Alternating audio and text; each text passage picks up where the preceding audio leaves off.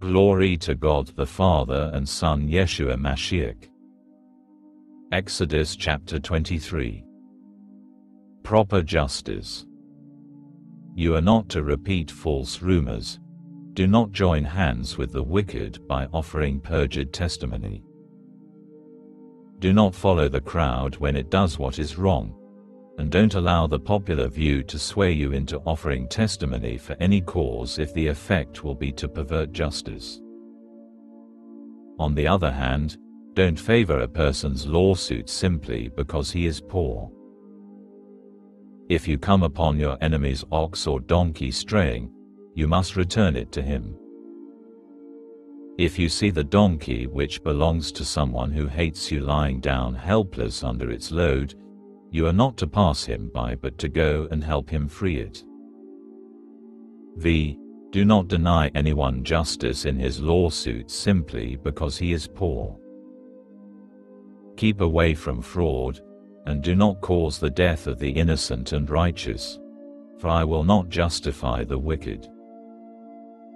You are not to receive a bribe, for a bribe blinds the clear-sighted and subverts the cause of the righteous. You are not to oppress a foreigner, for you know how a foreigner feels, since you were foreigners in the land of Egypt. A year of rest. For 6 years, you are to sow your land with seed and gather in its harvest. But the 7th year, you are to let it rest and lie fallow, so that the poor among your people can eat, and what they leave, the wild animals in the countryside can eat. Do the same with your vineyard and olive grove. For 6 days, you are to work, but on the 7th day, you are to rest, so that your ox and donkey can rest, and your slave girl's son and the foreigner be renewed. Pay attention to everything I have said to you. Do not invoke the names of other gods or even let them be heard crossing your lips. 3 feasts of Israel. 3 times a year, you are to observe a festival for me. Keep the festival of Matzah. For 7 days, as I ordered you, you are to eat matzah at the time determined in the month of Aviv, for it was in that month that you left Egypt. No one is to appear before me empty-handed. Next, the festival of harvest, the first fruits of your efforts sowing in the field, and last, the festival of ingathering, at the end of the year, when you gather in from the fields the results of your efforts. 3 times a year all your men are to appear before the Lord, Adonai. You are not to offer the blood of my sacrifice with leavened bread, nor is the fat of my festival to remain all night until morning. You are to bring the best first fruits of your land into the house of Adonai your God. You are not to boil a young animal in its mother's milk. Conduct toward enemies. I am sending an angel ahead of you to guard you on the way and bring you to the place I have prepared. Pay attention to him, listen to what he says and do not rebel against him, because he will not forgive any wrongdoing of yours, since my name resides in him.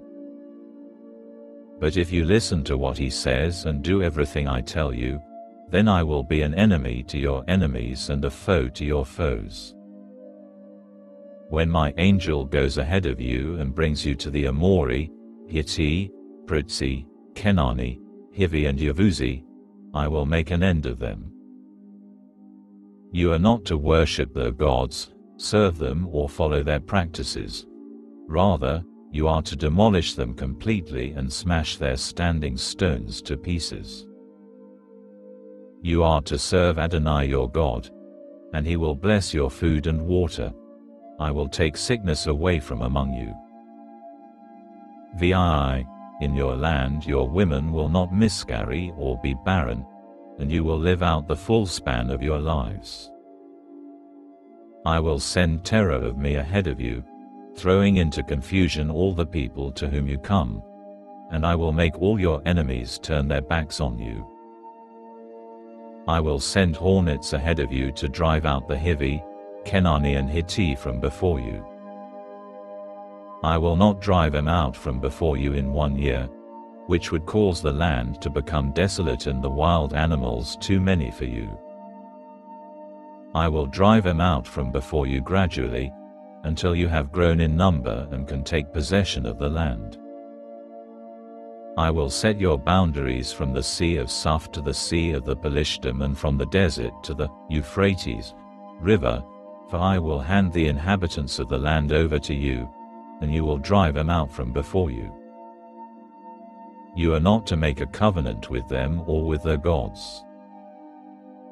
They are not to live in your land, otherwise they will make you sin against me by ensnaring you to serve their gods.